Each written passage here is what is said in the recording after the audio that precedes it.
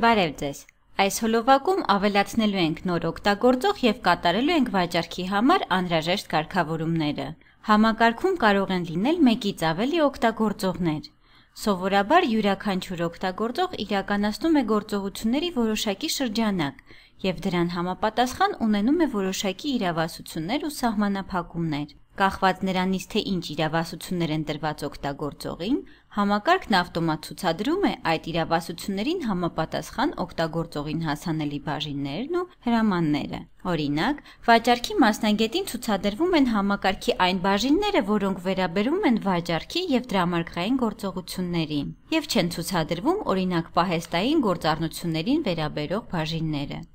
Համակարգում իրավասություններ սահմանում է ադմինիստրատոր օգտագործողը։ Համակարգն ավտոմատ ստեղծում է մեկ ադմինիստրատոր օգտագործող admin անունով։ Նոր օգտագործող ավելացնելու համար մուտք գործենք ադմինիստրատորի գործիքներ ենթահամակարգ։ Բացենք օգտագործողներ։ Խմբագրենք admin օգտագործողին։ Օգտագործողի անունը խմբագրման ենթակա չէ։ Օգտագործողի նկարագրությունում տրվում է օգտագործողի վերաբերյալ որոշակի տեղեկատվություն։ Գաղտնաբառ նշանակելու համար անհրաժեշտ է լրացնել գաղտնաբառ դաշտը և նույնը կրկնել, հաստատել գաղտնաբառը դաշտում։ Եթե չեք ցանկանում նշանակել գաղտնաբառ, այդ դաշտերը թողնում ենք անփոփոխ։ Եթե օգտագործողն ունի նույնականացման քարտ, համարն այստեղ լրացվում է։ Ադմինիստրատոր է հայտանիշը նշանակում է, որ տվյալ օգտագործողը համակարգի ադմինիստրատոր է և ունի համակարգում աշխատելու բոլոր իրավասությունները։ Վերջին դաշտերը վերաբերում են ՀԴՄ կարգավորումներին, որոնց մենք կանդրադառնանք հաջորդ հոլովակում։ Սեղմենք կատարել։ Բացենք 10-րդ առաջադրանքը և ավելացնենք օրինակում նկարագրված օգտագործողին։ Գլխավոր ժապավենի ավելացնել կոճակով ավելացնենք նոր օգտագործող։ Օգտագործողի անունը լրացնենք user։ Օգտագործողի նկարագրությունը գրենք առևտրի սրահի վաճառող։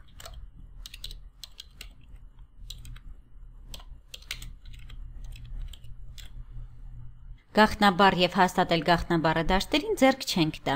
Թողնենք միացված մուտքը թույլատրված է դրոշակը և հանենք ադմինիստրատոր է դրոշակը։ Սեղմենք կատարել։ Վաճառողին ավելացնելուց հետո կատարենք որոշակի կարգավորումներ, որոնք հիմնականում ուղղված են վաճառողի աշխատանքի հեշտացմանը։ Կարգավորումների համար նախատեսված են դրույթների ընդհանուր պատուհանը և օգտագործողի կոնտեքստային ցանկում առկա հրամանները։ Բացենք դրույթները։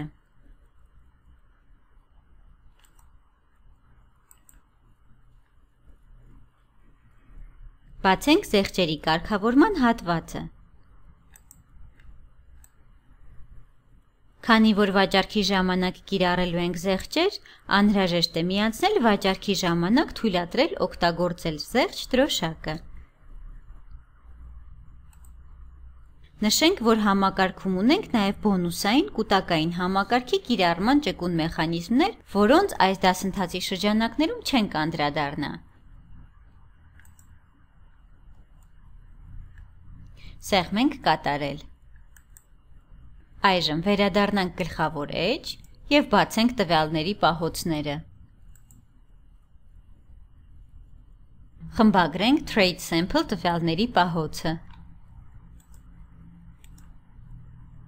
Վաճառող օգտագործողի համար հասանելի դարձնենք վաճառքներ և դրամարկղբանկ ենթահամակարգերը։ Սեղմենք կատարել։ Փակենք տվյալների պահոցները։ Վերադառնանք օգտագործողներ և օգտագործողի կոնտեքստային ցանկից ընտրենք օգտագործողի իրավասությունները հրամանը։ Այստեղ ցուցադրվում են օգտագործողին հասանելի ենթահամակարգերի աշխատանքային ցանկերի կետերը, տվյալ դեպքում վաճառքների և դրամարկղբանկի փաստաթղթերը, մատյանները, հաշվետվությունները և այլն։ Նշենք գործընկերոջ պարտքի վեր է նայում փաստաթղթերը։ Սեղմենք աչքլիկ և փոխենք ցանկի կետի հասանելիությունը։ Դրոշակները հանվում են, սա նշանակում է, որ օգտագործողը չի կարող ստեղծել այս փաստաթղթերը։ Դրանք գլխավոր էջում և ուղղորդչում չեն ցուցադրվի։ Այժմ նշենք մատյանների ու հաշվետվությունների բոլոր կետերը։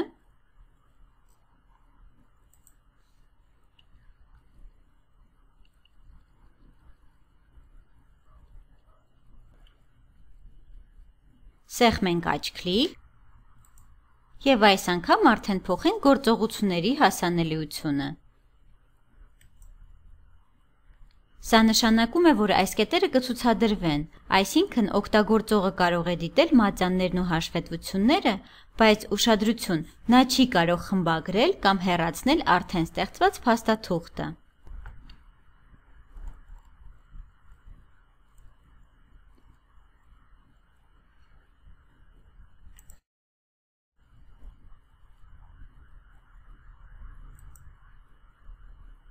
Փակենք իրավասությունների էջը և շարունակենք կարգավորումները։ Օգտագործողի կոնտեքստային ցանկից բացենք պահեստների դրույթները։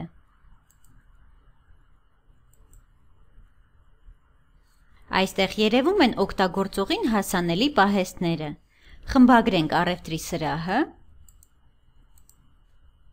Հասանելի է պահեստից վաճառքներ կատարելու և հաշվետվություններ դիտելու իրավասությունը։ Թույլատրել առկայությունից ավելի ելքագրում դրոշակը նշված լինելու դեպքում օգտագործողին թույլատրվում է վաճառել ավելի շատ ապրանք, քան կա համակարգում տվյալ պահեստում։ Սա վերաբերում է օրինակ այն դեպքին, երբ խանութը ստանում է ապրանքը և փաստացի կա մնացորդ, բայց պահեստապետը դեռ չի գրանցել ապրանքների ձեռքբերումը։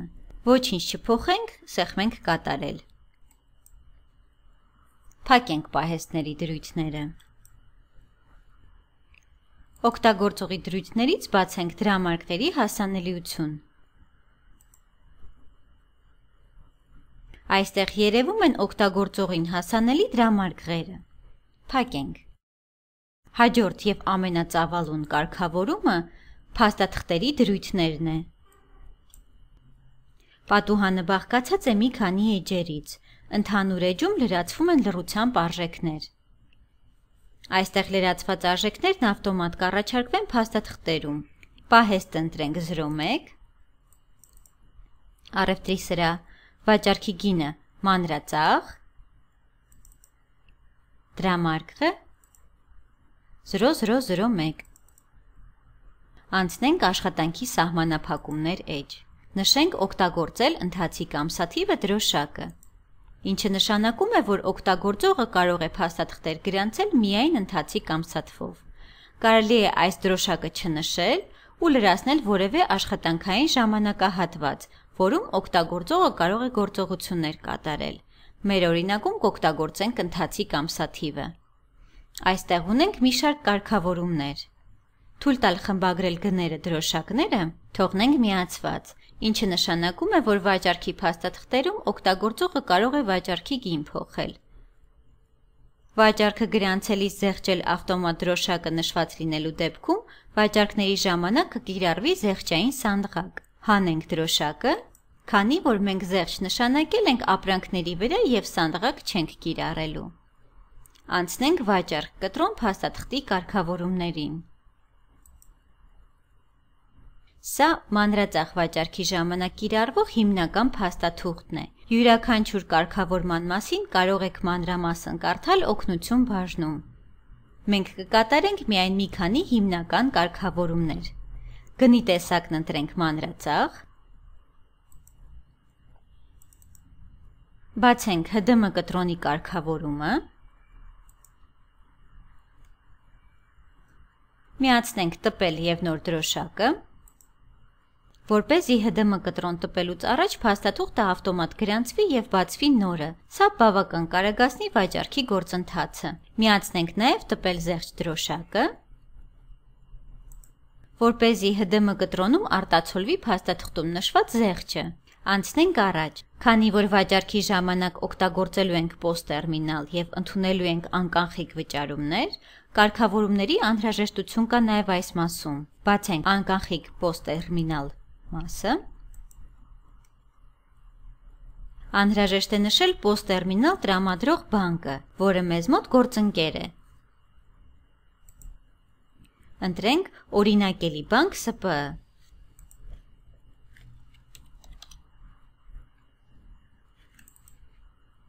Ընտրենք պայմանագիրը։ Պոստտերմինալ։ Գործարքը կատարել ՀԴՄ-ի պոստտերմինալով դրոշակը չենք դնի, որովհետև մեր օրինակում ՀԴՄ սարքը և պոստտերմինալը առանձին են։ Կարգավորումները պահպանելու համար սեղմ ենք կատարել։ Այսպիսով նկարագրեցինք օգտագործողին և սահմանեցինք օգտագործողի իրավասությունները։ Եթե ունեք հարցեր ներկայացված նյութի վերաբերյալ, ապա գրեք դրանք մեկնաբանություններում։ Մենք սիրով կպատասխանենք ձեզ։ Հաջորդ հոլովակում կատարելու ենք ՀԾ-Առևտուր համակարգի համակցում ՀԴՄ սարքին։ Շնորհակալություն։